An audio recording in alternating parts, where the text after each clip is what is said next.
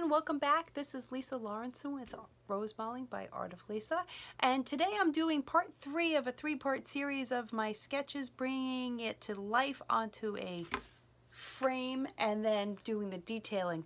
Alright, so let's get to it. Let me lower you guys down here. Okay, so here's the frame that I started with a sketch that I did prior. Here's our sketch.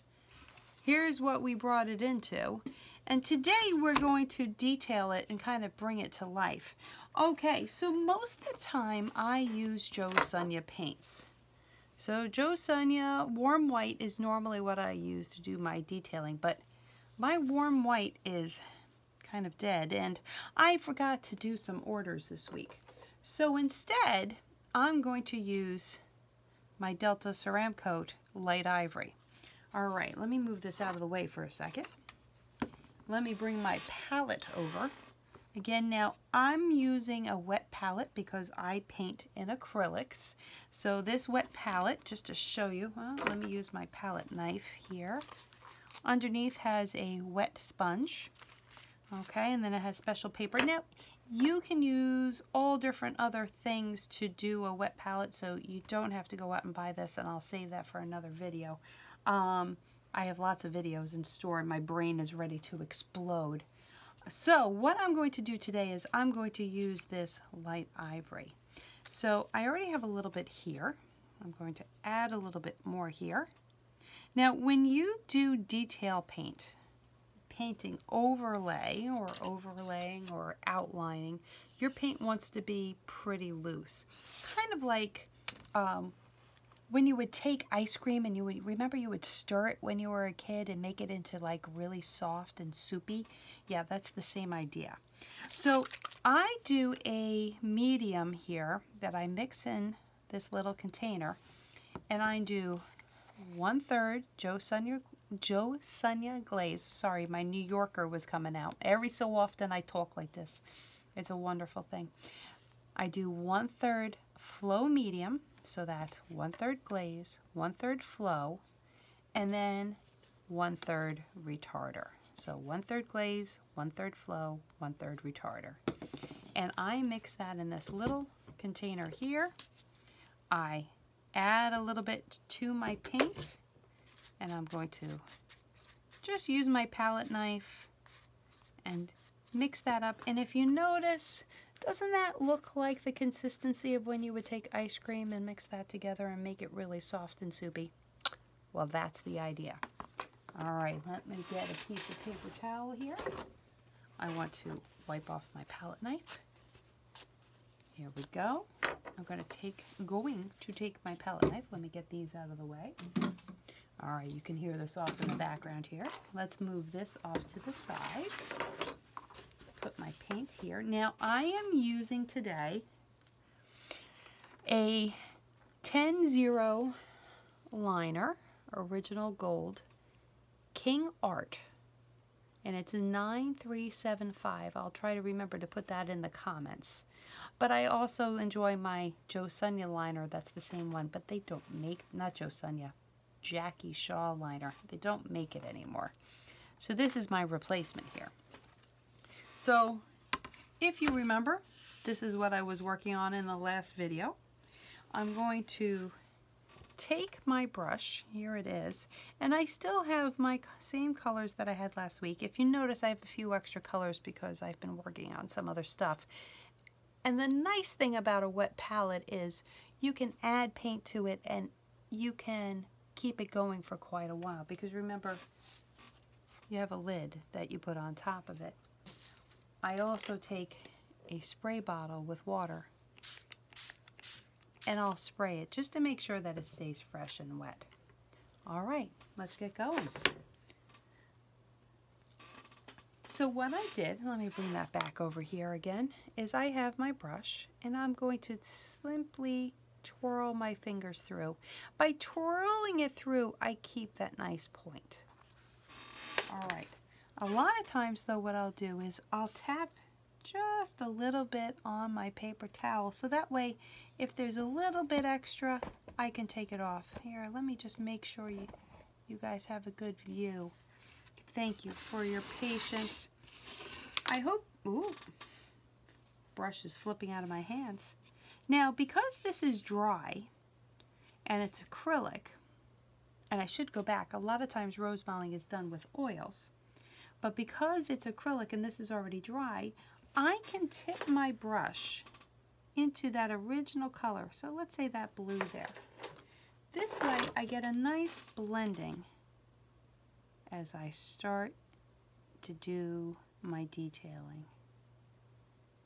So detailing doesn't necessarily mean that I'm outlining around every single thing. I wonder, can I make that? Oh, don't mind my fingers there. All right, doesn't necessarily mean that I'm outlining around everything there. Now I like to add little dots. They just look kind of cool there. We have our green here. Now I tipped a little bit into my yellow, so I get a little yellow and ivory mixed together. So yeah, so this warm white, the version I'm using is light ivory with Delta Ceram coat. You know, sometimes you just have to be innovative with what you have. All right, so as I said, I have other videos coming down the pike, and the next one I have, I actually mentioned in my last video. I'm going to do a video where I'm going to show prep work, how you set this all up. I kind of went back and forth all week whether or not I was going to do that one or if I was going to finish this. I said, you know, let me get this one done. I didn't want it sitting waiting, and it's kind of nice to see part 3.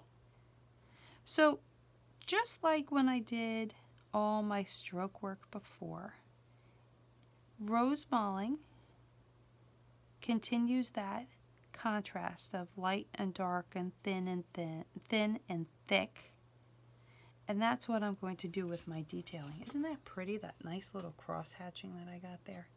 I really like that. Playing with your liner brush is very important. If you take that paint in black or white, probably if you're going to practice, I would take black. And if you mix some medium to it, whether you have the medium that I have or if you just add some water to it, and just take it on a paper and just kind of play. For example, I have pieces of painted cardboard.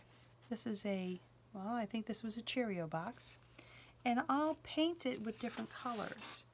And I can use this to just kind of practice. So I take my brush, and if you notice, I use my wrist as a brace so I can be on top of it.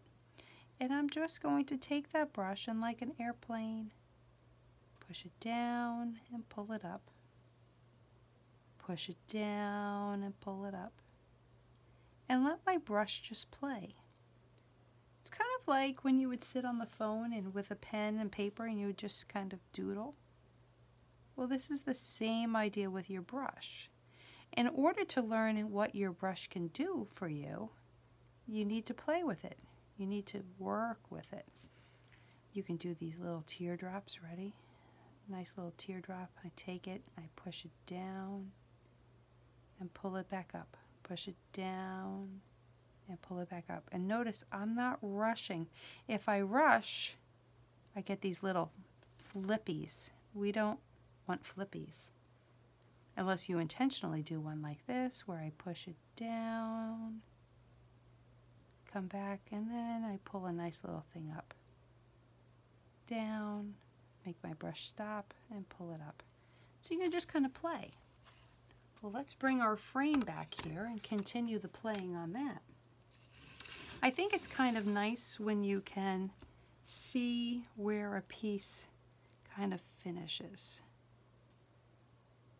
and bring it to completion. So this, I have a little more yellow, and I had added a little of that medium to my yellow before, so I get a flow. The reason you would like to have your overlay, your detail color a little wetter, is because you want it to flow nicely under the paint that is already there. Now again, as I mentioned before, acrylic paint dries very quickly, so this is already way dry. But in oils, you would typically do a wet on wet technique, and the overlay paint, the detail paint, would need to be wetter and looser than the paint underneath. If it wasn't wetter, it would end up pulling that paint off, and that is not something you want to do. Now with acrylic, oops, my paper towel is having a mind of its own here. Let's rearrange that. Take a little sip of water. Make sure you hydrate. It's something I tell my kids all the time, especially my son, who is 12 and is a soccer player. And I swear sometimes he just does not drink enough water. I'm like, drink your water. Okay, anyway, sorry, the mom and me came out. So anyway, we're going to keep pulling this around. Let's see how much we can get done today. Here we go. Let's come off this stroke. And remember, as I've mentioned in past videos, everything is based on S strokes and C strokes. Isn't that kind of nice? Oh, that was pretty. There. Let's give it a little drop of stuff to solidify it. Rosemaling is based on flowers, but they're fantasy flowers. So your mind's imagination can just kind of run free. This style is the telemark style, which is an asymmetrical, free-flowing style based in the telemark region of Norway. Norway is a very interesting country when it comes to the Rosemaling folk art because only 3% of the land in Norway was tillable, is tillable. So you have a very mountainous region with lots of valleys. So those valleys, back in the day, you would have different dialects, different native costume, different customs, different artistic values. So when the Rococo, the canvas carving, when all of that kind of came into Norway in the 1600s, you know, the Hanseatic League, oh, so many different things. It's such an interesting time period. This art form of the S strokes, the C strokes, which you see in so many different art styles and different nationalities, came into Norway. And because Norway had such a rich heritage already going back to the Viking days, this went into the different valleys and it just took off into so many different directions. So there's actually at least 15 different styles, and there's a bunch of little offshoot styles also. So telemark just happens to be one of my favorite styles to do. We're just going to keep working our way around here. It's just very free-flowing.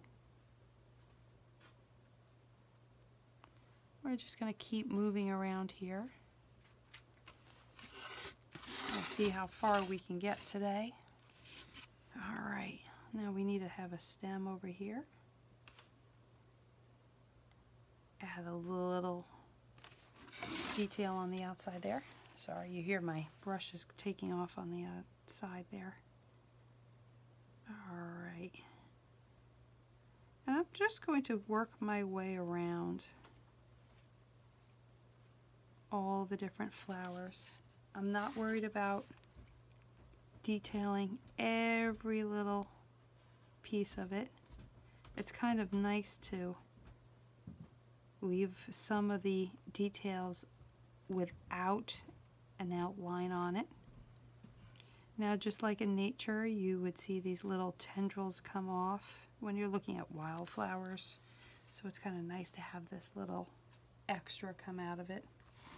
Let's come back down here. We'll bring this around. All right. I enjoy doing telemark for just the freedom with it. And a lot of times with my Rosemaling, I tend to go a little overboard. With telemark, I can kind of do that. Other styles